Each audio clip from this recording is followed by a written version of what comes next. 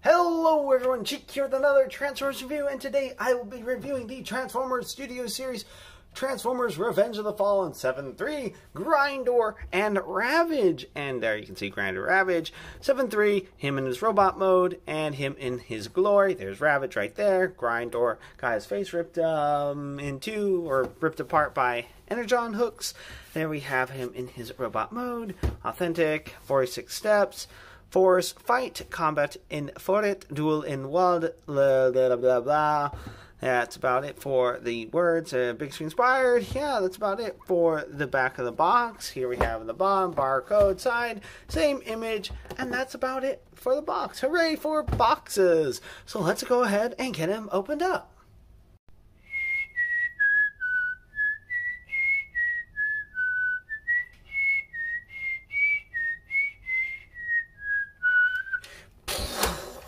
And the piece is disrupted by Grindor. And as you can see, the backdrop right here looks absolutely stunning, except for when you look over here, then there's absolute destruction. I guess there's some smoking debris over here a little bit, but it's not as noticeable. It could be mists of the morning, blah, blah, blah, whatever. But yeah, here we have Grindor, and boy, is he impressive in his robot mode.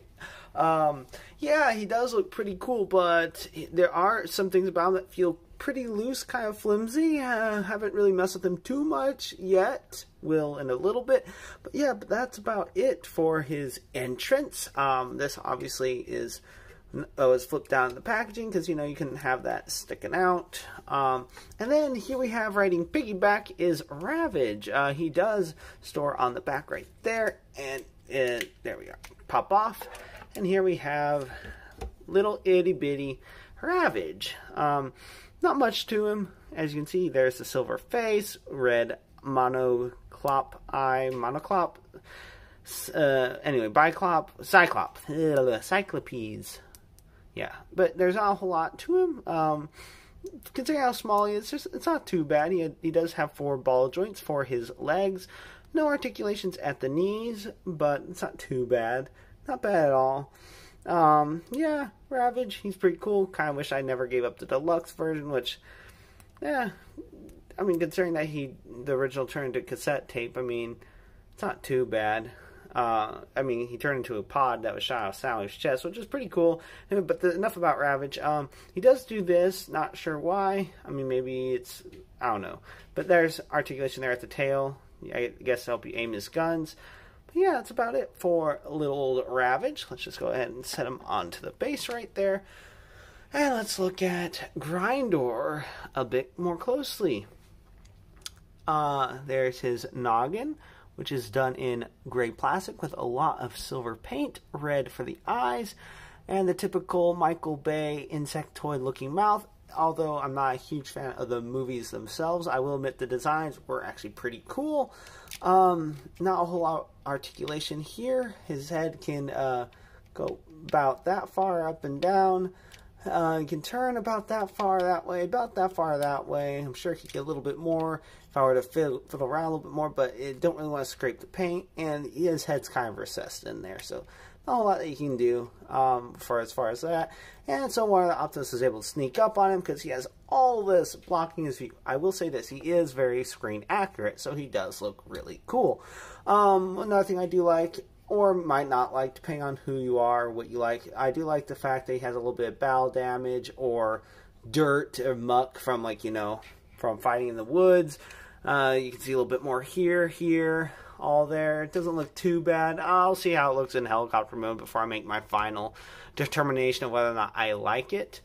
But it does make him look a little more interesting. Like, this is how I feel like Siege battle damage should have been done, rather than just looking like silvery, just, those looked really bad. This looks a little more well thought out, a little more well placed, and looks pretty cool. And then I love how his blades are stored in his robot mode. It just looks absolutely amazing to me, especially when it just looks kind of like the cape look that he had. Looks so much better than the Voyager version. I think I might have had the original Voyager version of Blackout years ago, and he was actually pretty cool. I liked him. He was cool, but Not as cool as this, as far as looks are concerned. Like I said, I haven't messed with him too much, so I don't know all the ins and outs. I've heard some bad things about him. Hopefully my copy won't be as bad, but we'll see. So for articulation, oh boy, this is going to be interesting. It doesn't look like there's a whole lot right here, but his arms can go up about that far, and they can go back about this far. This doesn't seem to rotate. It doesn't look like it's really meant to, because if you look in here and all that, it's not really supposed to. But like I said, I think he's more for display. Like I said, he looks imposing. He looks amazing. Like, he really does look amazing. Don't get me wrong. He does not look, he looks absolutely amazing. But yeah, not a whole lot of articulation at the shoulders, and there goes this part. Okay, that untabbed, I guess. Yeah, this is his weapon, which is the tail of the helicopter, tail rotor. Looks pretty cool, I guess, although it would have been nicer if it could have been up further, like, you know, because I know it was on the side of his arm like this, like at least in Blackout in the movie, like, it looked really cool when he started spinning it around, but it was further up, if I remember right, not this far back, but go ahead and take that off for now. Yep, and hopefully, yeah, there we are. But, yeah, that's not a whole lot at the shoulder. Arms can go out about that far, they can go up about this far, about 90 degrees bend there, a little bit further back, bicep swivel, and then he does have some relatively nice hand articulation, like his fingers do move like this, and his thumb also moves in and out. And this one, on this hand, it's really tight, which is pretty nice. And he does have a wrist swivel as well. On the package, in the package and on the instruction, it shows his hands like this, but I guess it looks a little goofy because it does look like almost like he's wearing mitts. Like, see, like it just looks almost like mittens. It does look kind of funny, I guess, if you have them like this. But I mean, they are accurate to the movie. I think it looks, like I said, I think this figure looks so cool. And then he doesn't appear to have waist hip swivel.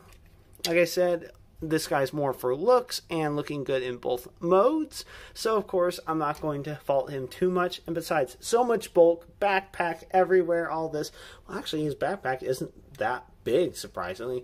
So, actually, does not look that bad. So, I mean, there are some people that freak out. Design of articulation. I don't know. I'm not one of those people. I mean, then again, I collect G1 figures too, so I mean, I guess it's not too surprising.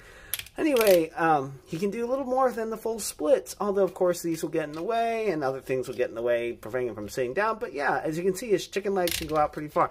And yes, like most helicopter transformers, for whatever reason, except for Skyhammer, Revenge of the Fallen, not in the movie, blah, blah, blah, but figure I had a while back, he doesn't actually have chicken legs. He actually looks pretty beefy. Anyway, enough of sidetrack. But yeah, he does have the chicken legs. I think they're supposed to be somewhat like this for his robot mode, but you can have them straightened out if you want, but then he just looks kind of exposed like that. They can bend back about that far, and he does have quite a bit of ankle tiltage, and his feet can do this, and you can see he has a little bit of hydraulics as well, but that might also be a little bit for transformation as well. But it does look pretty cool. Oh, landing gear right there, so I have a feeling he has retractable landing gear, which is also awesome. The feet detail looks pretty cool. The only downside is, of course, is the helicopter panel on the bottom, which, of course, considering that you're not going to be staring at his feet the whole time, you're going to be staring at his awesomeness up here. That's not too detracting right there, so I don't care that much. But yeah, that's about it for his articulation. So I'll be back in a little bit, and we'll go ahead and get into his transformation. Alright, one last thing before I transform him. Big shout out to TC Rockets from, not San Diego, but in the San Diego, California area, who was able to get me where I got this figure from. There was a mistake that happened when I was on deployment, wasn't able to get all the comic books I had. They did their best to work with me to get the ones that I didn't have, and to compensate me for all the trouble it was caused, they decided to help me out, and it was very nice of them, and I was able to get this figure. They gave me some store credit, able to get him, and I am so thankful thanks again. Yeah, you should check them out if you're ever in the area.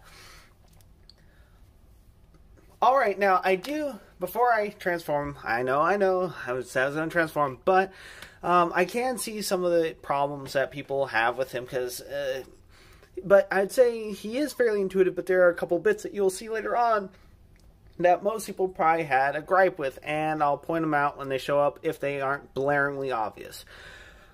Okie dokie. Okay, so first thing you want to do is, well, of course, if you already had this down, which you may or may not, depending on how you want to display them. I think it looks better like this. But you flip that up, and then you want to reach back here and just extend this out and pull this up, like so.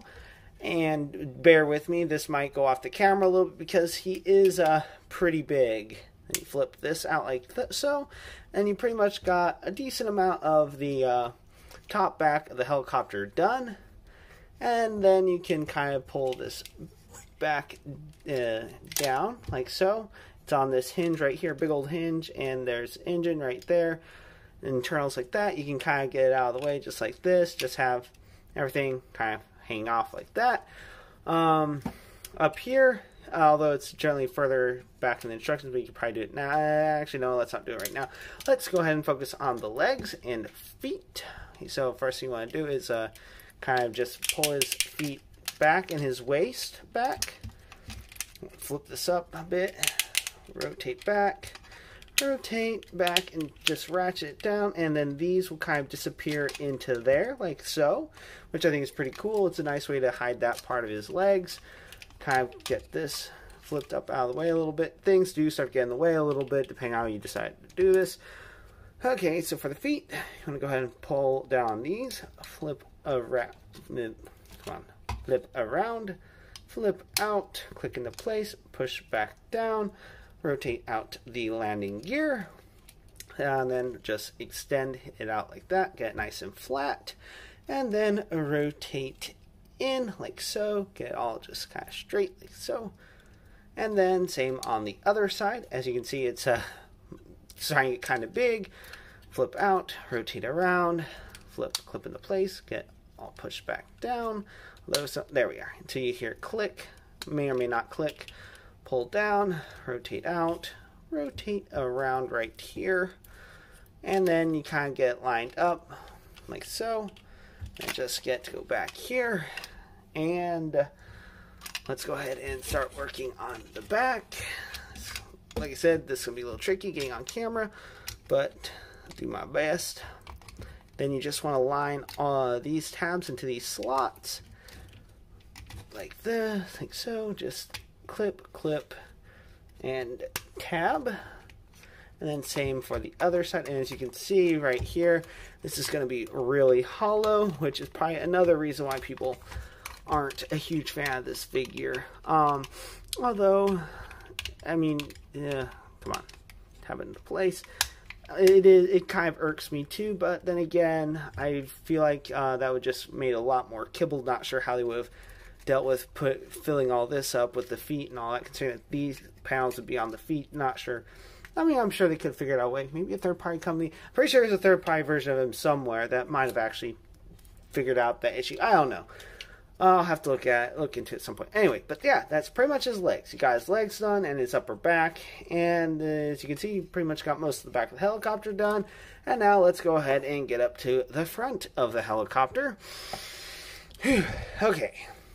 So, I'm going to flip this down right here a little bit, or flip it up, whatever.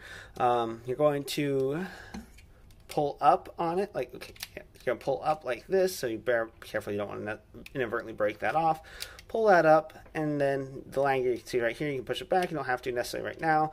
And then, what I absolutely love, that they didn't have to do, and people are like, they don't care, Hasbro doesn't care about gaps and all that, but you push down his head, it sits on there. It's a tiny little bit of visible head syndrome, of course, if you look through the windows.